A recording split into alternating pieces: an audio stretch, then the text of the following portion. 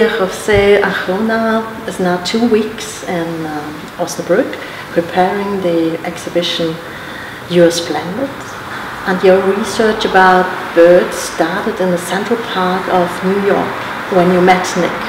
That's right. Yeah, what's about the bird watcher?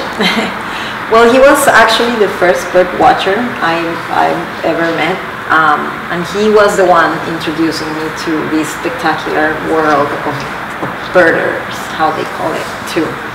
So he was the one that invited me for my first walk to birdwatch, and I discovered the bird that originated the entire project, which is a small eagle that has the same migrating path that I've been kind of having the last years of my life too.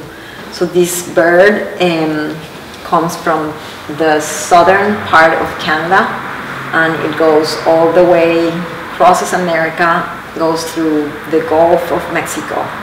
It goes through Central America, and it enters South America through Colombia.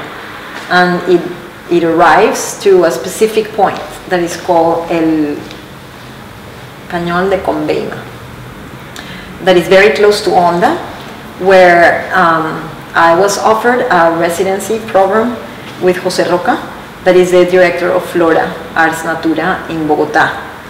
And this gave me the chance to also go back to Colombia. So it marked my returning to Colombia, but also returning with the eagle. And you made special experience with these birds. You traveled like they traveled, but sometimes you could only hear them but couldn't see them. That's right. So the theme of the exhibition or of your research is to trust, even if you don't see something. This must be very special. So it is a very critical point to the exhibition, because when you bird watch regularly, you would like to see certain birds, but even when you really desire that, sometimes they don't appear. You might hear them, you might know they are around, but not necessarily you will be able to see it. And it was a big lesson for me, because as artists, as visual artists, we are always looking for images. So we forget the rest of our senses. So I became much more aware of sound, of temperature, of humidity, of the smells, and all of these kind of feelings, they do create a map that is completely different from the visual one. And it also describes like a trajectory in a very different way. So it showed me a different path from where also at that moment the project gave it gave it a shift, I think. Not only based on what I was seeing or what I was drawing or what I was like trying to capture with the cameras or whatever. It gave me an idea on how sound points your attention to something specific, but it also creates a very different trajectory.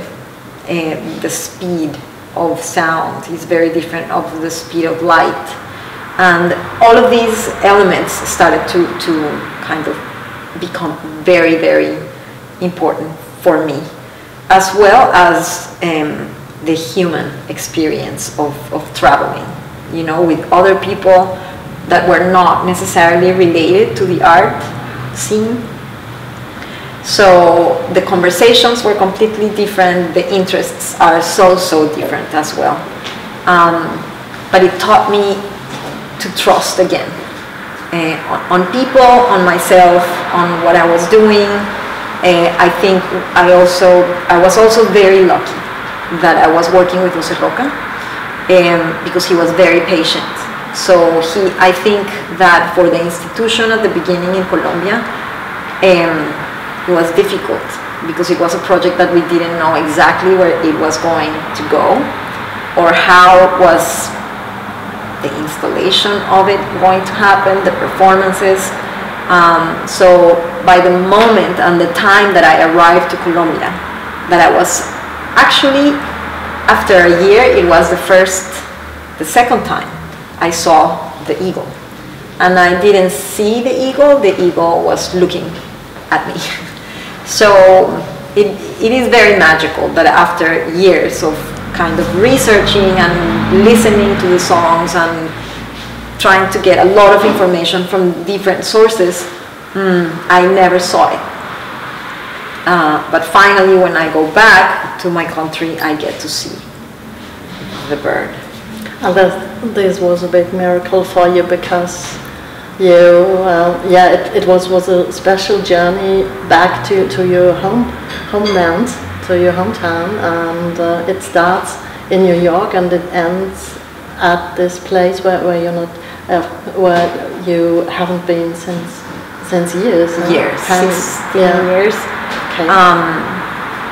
Yes, I think also part of the entire experience of seeing the bird, which was something that I heard from somebody else throughout my journey, was that I was not ready to see the bird.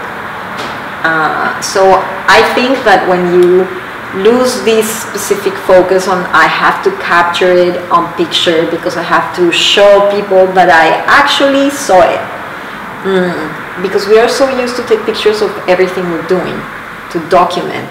In a way, it becomes almost like the proof that you were there, that you were seeing whatever you were seeing. And I was not able to get this picture until I finally arrived to Colombia. And at that same moment, the guide that was taking me through the river where we were trying to see the bird, when this happened, when the event of the bird watching at us happened, he said to me, "This is happening because you are splendid." So I didn't know exactly why he was using that word, but in many ways, it reminded me of the words that my grandmother used to use regularly. So I asked him, like, "What do you mean with I am splendid?" And he said to me, "A splendid is a person that brings light to things." And then he explained further what it means to be a person that brings light is somehow a person that has the ability to make things happen. So it created a link between light and action, and for me that was very important because I'm a performance artist and I love actions. Sometimes language is an idea, but you never see the act in reality. So I was able to think about the word and at the same time think about something happening in the space, but also as an activity, as something that you create. So this part of the journey also gave me a whole idea on how I should create the entire installation, how to use shadows in order to address light, to embrace that side too, as part of seeing something. If you don't have that side, the dark side, you will never see the light. So they do come together in a form that allows me also to talk about matter in a different way on the body. So a lot of the shadows are showing you something that is actually not there, but it's coming from something that is there. So it allows the viewer also to navigate the project in very different patterns and sequences. So in a lot of ways, I think the spectator throughout the project becomes much more of an active person. It's not only watching or experiencing something, but actually creating the exhibition. Building nests is one of your big issues. We see here very nice big eggs and nests and drawings about birds. Would you say that building a nest is something like mapping your journey, mapping your life, or maybe mapping something like the future of society. Yes, there is a sense of creating a trajectory, no? Like a drawing of your motion through a space. That is exactly what birds do when they are creating their nests, when they are building it. They go somewhere, they pick a stick, they bring it back to the same side, and then they repeat the same action thousands of times.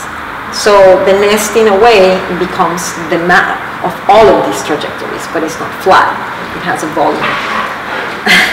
Of course, it's so it is interesting because we do have that same experience throughout the exhibition.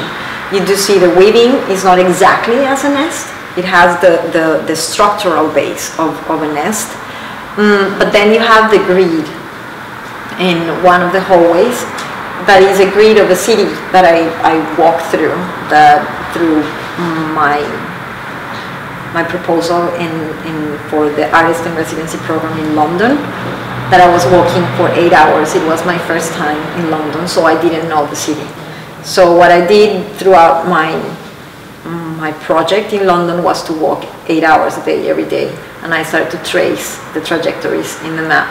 And at the end, we had these kind of drawings or sculptures in the space hanging that will describe all of these trajectories. And we created here one grid that has London and Bogota together. So if you see them, they will look very much alike. They are nests, they are maps, they are cities, they are countries. And they just come together because the body is bringing together all of this experience. And then we saw it we can see it in a different way in the drawings. I'm describing you specific moments or images that were important for me or relevant. Some of them are tiny because I was drawing while I was walking, so I could only fit like very small papers, and they all fit in an envelope. And they are like 200 drawings.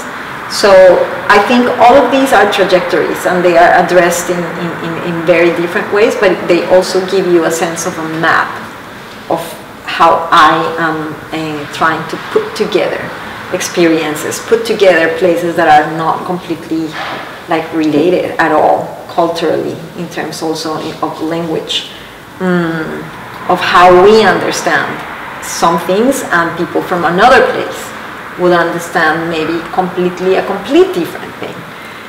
So the project plays a lot with that, with the fact that we surprise each other. It affirms the quality of difference instead of creating like a distance because you're different from me.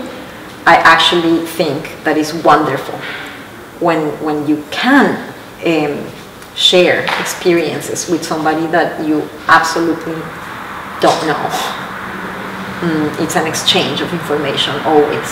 So I think the project creates that feeling of being amazed with something, you know, like when I saw the bird for the second time, it was kind of supernatural experience, and I want that to happen to people throughout the entire exhibition. We are here in a former church, you know, and we have this very special light. It's not a special, not a natural light. Sometimes it's a very colored light. What does it mean for you? You're a specialist for lights in a special kind. I think I'm very lucky that we have two complete different spaces coming together.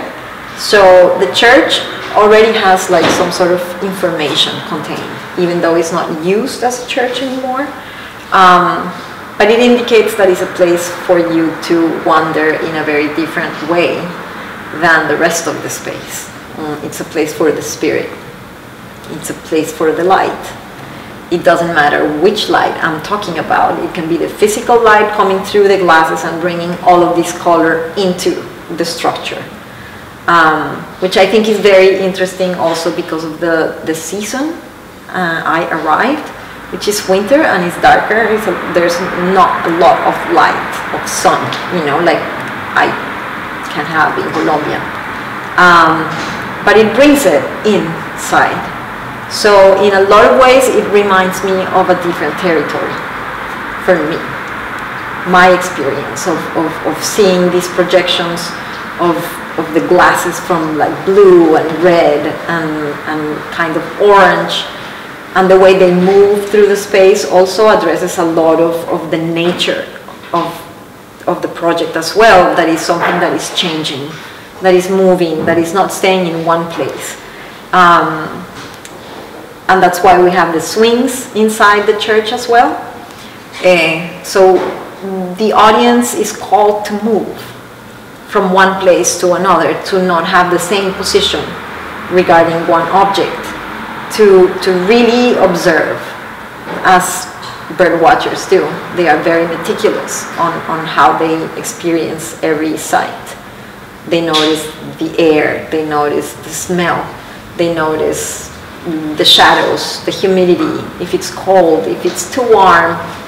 There are so many things in a space that you can actually engage with, that I think the space of the church here is a big call for you to enjoy a bigger space than the spaces you are used to. Also, the fact that we have high, super high ceilings, it elevates everything to a complete different dimension. It's very different when you come to the museum and you have lower ceilings, so your horizontal plane is completely drawn in one line and it's closer to you and everything is more personal. As soon as you enter the church, you look up, which is something we are forgetting. We always look down. Also because we are all the time in our iPads and iPhones and all of these things. I think it's a great reminder of looking up. When you look up, the vision of the world is completely changed. So I think the church in this way brings light into so many different subjects and themes and concepts that we have about people, about places, about spaces, about elements. And it's very different if I would have the swing inside the museum in a different place. It could have been a lot easier, maybe, to hang them, but to have them in the church addresses so many things that happen with your spirit, with another part of your body too, which is not like different from it. We tend to separate things, like my head and my body, and the spirit and energetic and all of these. I think this space brings all of them together. We talk about, at the moment, changing rooms and migration. What do you think can we learn from the birds about these topics? I think I'm also very lucky because the project is arriving in a moment that Europe is going through a very critical time with migrants.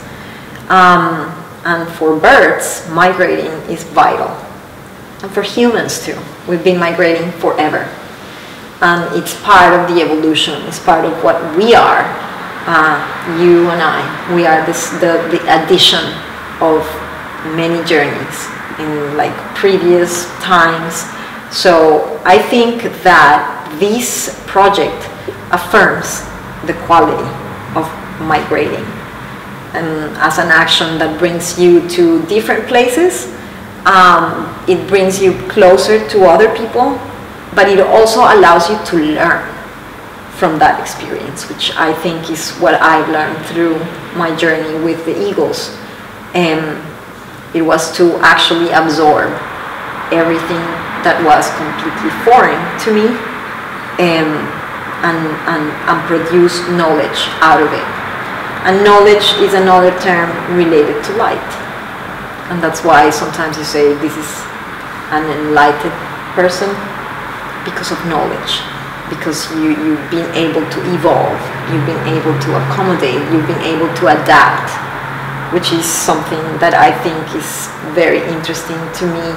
As the first time we installed the project was in a smaller place, and the challenge for me to arrive here to a much bigger space, it makes me adapt with no option to the space, which is something we all do. And then I've been migrating forever. I was born in Colombia, but within Colombia I was all the time traveling. Then I left Colombia and I went to the US, and I managed to adapt to the country, to the language, to the culture. I love the US. And I've been coming to Germany already for like 3 years. So I've been able also to understand and to learn a lot, even though I don't know the language. So I think also that ability comes across through the project, and it addresses migration not as a difficult topic, but actually as something we are all doing. So it levels out a little bit the conversation. So my last question is, when we open the exhibition on Sunday, you won't go, you stay here in Osnabrueck till the 9th of March, and there will be a weekly performance on Sunday. Can you talk a little bit about this? Why do you make this weekly performance? I think performance in general connects. It creates a connectivity with the audience, and specifically this one on Sunday, it opens up the dialogue of the project. We have a table where we have placed different elements and objects that I have gathered throughout my journey, some books that are important and relevant for me. But also each object is allowing you to understand what's going to happen next. So it's called Flight Plan. So it's another map of the future. It's allowing you to see further. If you notice the elements, and hopefully if you come back to the other performances, you will see a lot of the elements that are right now on the table and are not active and being used as part of the other pieces. So it becomes like an oracle. And then, of course, each of us has a very different experience with these objects. So it will allow people to start to rewrite the project, which is something that I'm very much looking forward. So I'm also going to be every Tuesday sitting here where we are trying to have a conversation of what people are experiencing, what they see, what they don't, maybe. It's also like an experiment, I believe, where we're trying to create some sort of links between people, even with the difficulty of language, you know.